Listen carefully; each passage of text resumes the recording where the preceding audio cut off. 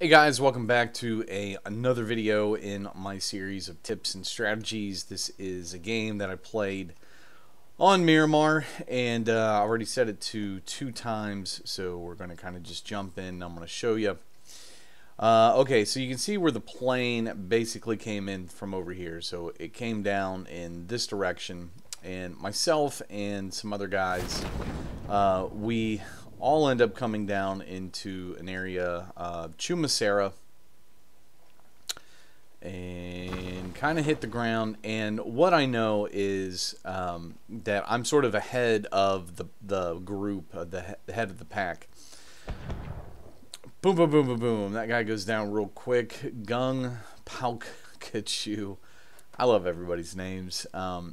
He ends up taking out the guy that kind of came down right there. So what I do is I always like to try to hit these kind of buildings, and the reason that I always like to try to hit these buildings, and they're all over the place, all over the map, is you can usually find level 3 gear, as well as scopes, excuse me, a bunch of things that are basically really good to have in the game. You can usually find in these buildings. So I had landed over there, hit that building really quick, moved up here, hit these buildings, and what I was doing is I ended up taking sort of a scenic route, working around this hill. And the reason is because I wasn't 100% sure how many people were actually behind me. I knew at least 3 people, but I wasn't sure if there were more. I wasn't sure what direction they went. So long and short of it is, I'm just trying to give myself a little bit of leeway in case there is somebody who's running in through here, who's got an AR. And I think at this point, when I ran up into there, I actually only had, I think I only had a UMP, so I couldn't really get into a good fight with anybody. And I ended up finding some, I found a scar, and I do not get into a fight with this guy. We do not kind of cross paths. So I had picked up a scar, and I had ended up finding an SKS in the buildings down in here. So unfortunately I didn't really find anything where I usually find good stuff, but it actually worked out. So here's what I decided to do. So I can see where the circle was. I knew how close I was, so it wasn't going to be an issue. And I knew that there weren't a lot of people coming over into this area. And the way that I play is I'm not looking to get into a fight right away for about the first 10 minutes if I can. What I like to do is just kind of go off on my own, make sure I can kind of get some stuff that I need, so that I'm prepared to get into a fight later on. So there's a couple things kind of going on back here, and we're going to look real quick at a fight that just took place over here. And so please don't do it. He actually is near the end of the game as well, so we will see him again. So he's coming up from the south end of Chumacera, and he works his way north. He's just looking for stuff. And here's kind of the situation. It's a kind of a mistake on Gung Pao-Kachu. So he is at the top of this building, and this is where please don't do it. He is coming up. Now, here's the thing. If you're ever on a building like this, the thing that you got to remember is, for the most part, there's no way to crawl up the side of the building. So in order to get to the very top of this building, you have to go up the ladder.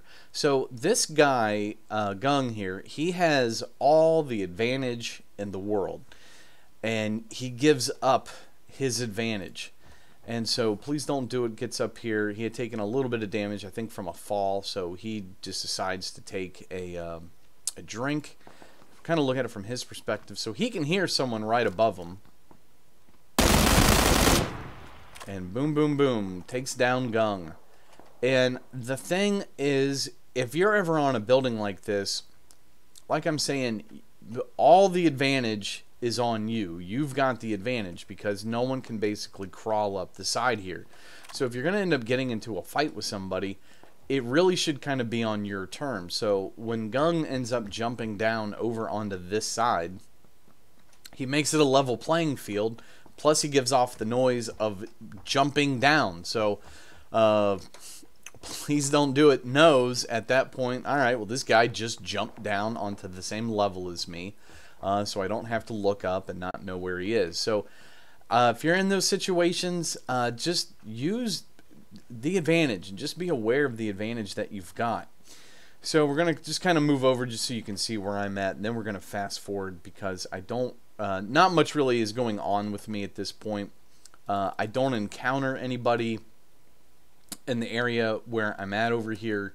I'm just kind of looting and getting all of some more stuff. So the good thing for this game is, like I said, I had an SKS and a SCAR.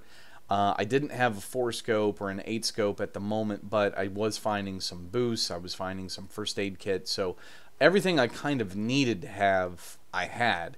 The only thing I was missing at the moment, like I said, really just a 4-scope for the SKS. So other than that, I kind of got my guns tricked out, everything that's needed. So we're going to go ahead and fast forward here, and we're going to move up. So now I've moved down to here, and these guys are coming out of Chumacera. It's Please Don't Do It in, I believe it's Geely? Gigi? I don't know. He makes an appearance here in just a few minutes. So all of these guys over here, we basically, myself, Please Don't Do It, and Aram Fool, we're all near the end of the game, so we all make an appearance. Fisho ends up getting taken out a little bit later on. So all that's really happening here is we are running, all of us, to get to the circle. And I just kind of want to show you where the circle is going to end up being and sort of the thought process of what happens. And I end up getting really, really lucky with the circles in this game, and it really does make a big difference. So when I'm coming out of Chumacera, I hit to here. Now I'm running up to this spot. Now I'm running down. I'm trying to get to the circle, and I know I'm going to take damage, but I never, ever worry about taking damage from the first or the second circle, because it's just not enough damage to make a difference in the game. It's just not. So don't ever worry about taking damage. So what I wanted to do was I did not want to head into Pecado. What I want to do is basically get right up in here. This is where I was trying to aim for. But I also realized at the same time, like, okay, well, if this next circle ends up being way over here, I need to kind of stay close to the road, because if I have to find a vehicle, I'm not going to find one up in the hills. I'm going to find one next to the road. So until I'm kind of set and knowing where the next circle is, I'm going to have to wait. Well, the next circle does hit. And when the next circle hits, it ends up being very, very kind. It's a very good circle. So you can see that where I'm trying to head to, now I know I can hit here, and then I'm going to be able to kind of move up into the mountains as well. So I definitely don't need a vehicle, and I'm a big, big believer in, if you don't need a vehicle, don't get in it, because you don't need it. So here's the guy who had come out of Chumacera. He was one of the guys that dropped there. And he's just kind of chilling, and he's just kind of doing his thing. He's got an M4. He had, I think, right there a 2-scope. He had some other good items. He also brought up a dune buggy, so I don't take it. And so you can kind of see from my perspective what ends up happening here. So I'm coming up the side of the road, or the side of the hill, and I'm coming around, and I don't see this guy just yet, and all of a sudden I see movement right there on my left. Actually, I kind of missed it, but I heard steps. And this guy almost gets me down. He actually sees me before I see him. He starts shooting, and I've got a Scar with a red dot with a compensator, and I think I had a foregrip on it, or maybe I had an angled grip. I can't remember. Yeah, I had an angled grip. So definitely from medium to short range, you want to have an angled grip on your ARs. So I raid this guy, and I end up getting my forescope off of him. I take some first aid kits, and I don't remember if he had any boosts. I don't think he did, because he wasn't taking any himself to heal up. I can't remember. The next guy that I get into a fight with, he actually had a ton of first aid kits and boosts and all that.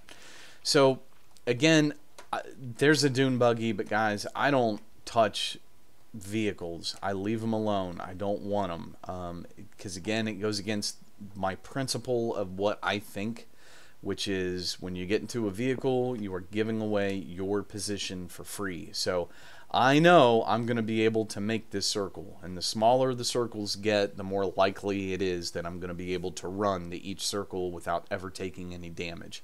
So all I'm doing at this point is slowly and cautiously just kind of moving up this direction.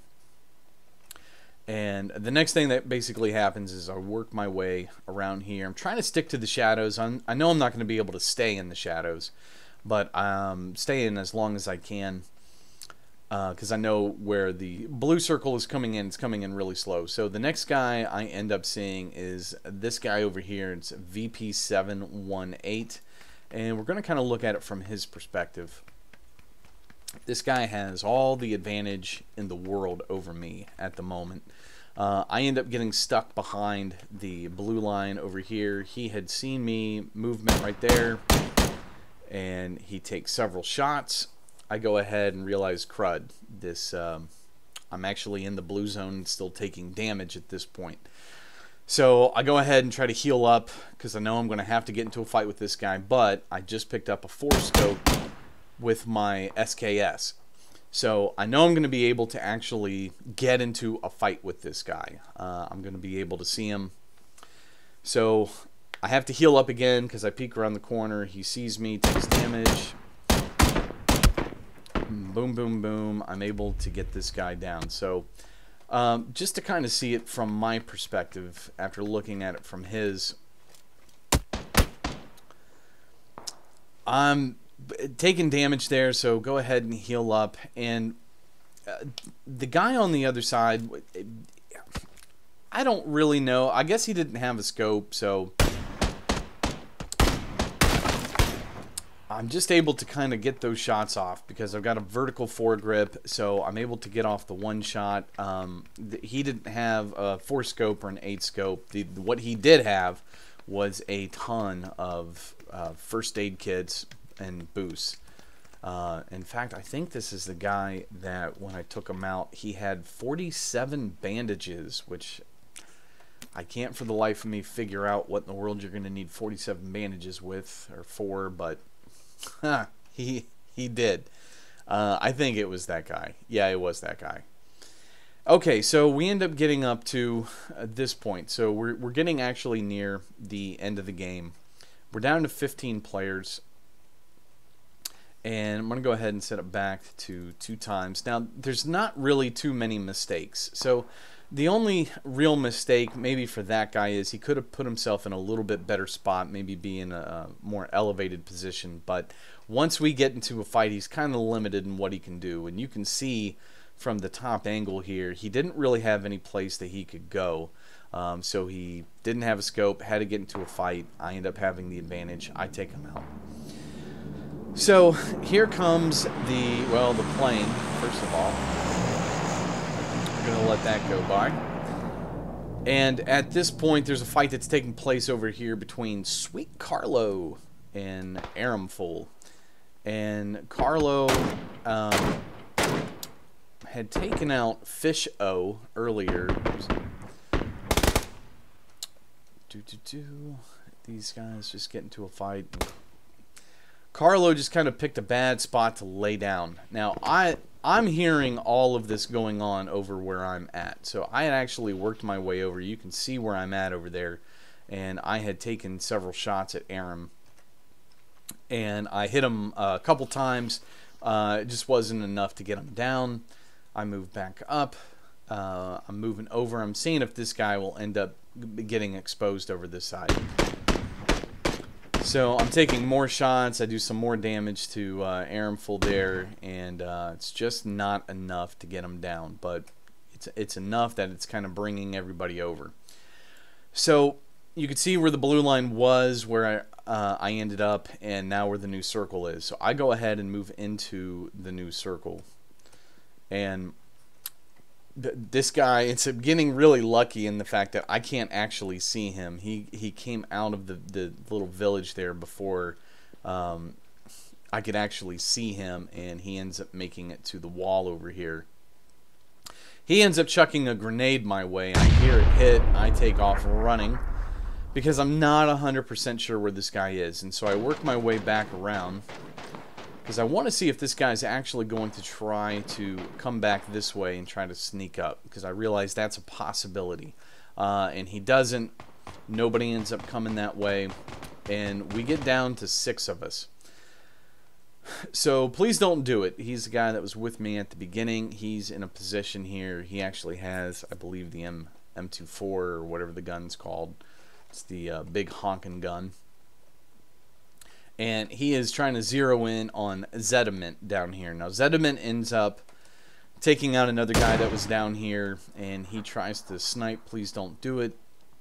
Please ends up moving out of the way because he realizes, okay, I'm not in as good a position as I want to be because this guy's got a sniper rifle, and Please don't did not have a rifle. So we get down to 5 players at this point. And again, guys, this is where I just got really lucky. And all I'm trying to say when I talk about go up, anytime you have a chance to go up, you want to do it. Now here's Zediment. And just to kind of, what I'm going to do is I'm going to show you now. Here is Please Don't. He ends up knowing that Zediment, he can hear him. He knows that he's got to come up through that little passageway right there. Boom, boom, boom. Gets him down, and that's 4. 4 people left. So nothing much has changed with me. Aram Full and Murph. What is that guy's name? Murph's Termania. Alright, well, maybe the last guy's name is Murphy. I don't know. So, these two end up meeting each other here in a second. But all I really want to show you in regards to the map. So, if you remember correctly, when the original decision I made to come to Pecado was I didn't want to hit the city. I wanted to come up through here. And I end up getting really lucky with these circles in that I don't have to run to them. They kind of come to me.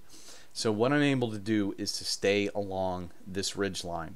The reason that's so important is because, as you can see, I'm the only person in the game at the moment. I'm in the highest possible area. I have all the advantage in the world, and all I'm really ever trying to say is when it comes to height, is height gives you an advantage. It just makes a difference in allowing you to sort of be in a position to look down and to move to where it is that you need to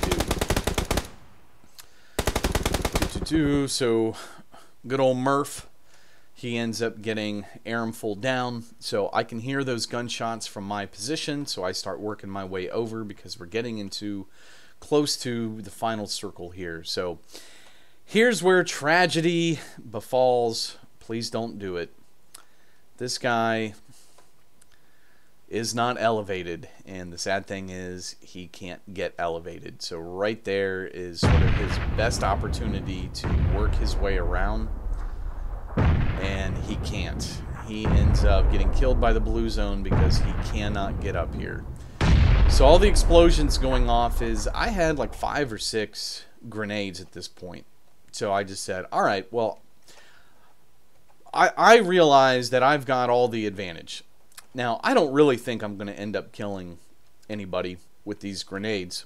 And when I started chucking them, I did a win. There was 3 of us. So I thought, you know what? I'm just going to go ahead and get rid of them, because at the end of the day, I know where my position is. I don't really need the grenades. And since I've got as many as I've got, let's see if I can't get one of the 2 guys, get them down, because I know that they're going to have to kind of work their way into the circle at this point. So if at the end of the game you got a bunch of grenades, just start chucking them. So I say that, and let's actually kind of look at what takes place. This isn't so much a mistake as it is just funny about okay, let's rewind it real quick, because you kind of need to see it from Murphy's point of view here. Please don't isn't dead just yet. He's about to go down. So I'm chucking these grenades all over the place. You can see where Murphy is.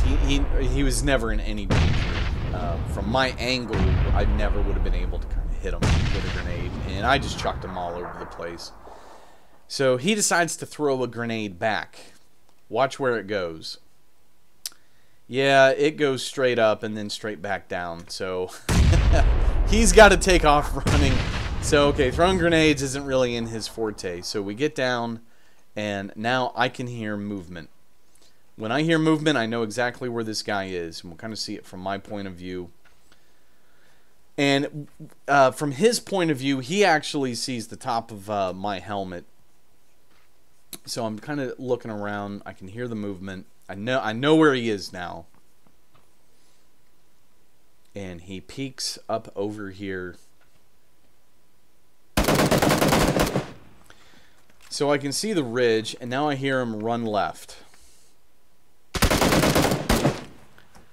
I hear where he goes. I turn the corner, and I see just enough, and he definitely gets, like you can see, a couple shots on me. But because I'm elevated, I'm basically getting headshots on the guy, because that's going to be sort of the biggest target in front of me. That's one of the huge advantages in being in just even a slightly elevated position, is going to end up being able to just see the see it from his perspective, because he ends up seeing me a couple times. But you're going to end up having more headshots on someone than sort of like a body shot. Without even really having to aim, as long as you're hitting the person, you're actually getting those headshots.